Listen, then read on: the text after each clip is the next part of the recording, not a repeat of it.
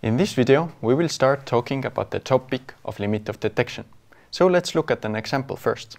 Here we can see a LCMS chromatogram of a commonly used pesticide, carbendazim. Obviously, in this chromatogram, the peak is present, so we can say that the analyte is present.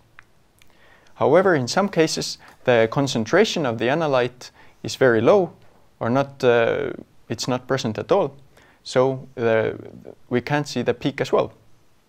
However, in some cases, the peak is very low, and we can't really decide whether we can see the signal from the analyte or this is just noise. So we need a parameter that would help us determine objectively whether the analyte is present. For this, we can use the limit of detection.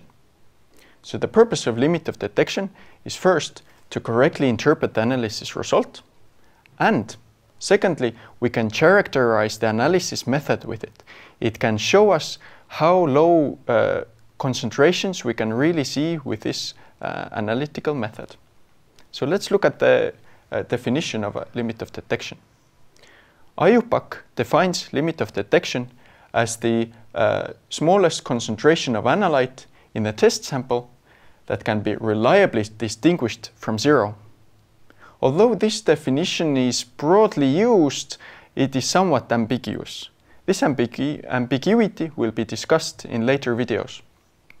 Also, in the following videos, we will discuss the practical approaches how to estimate limit of detection and other important aspects of limit of detection.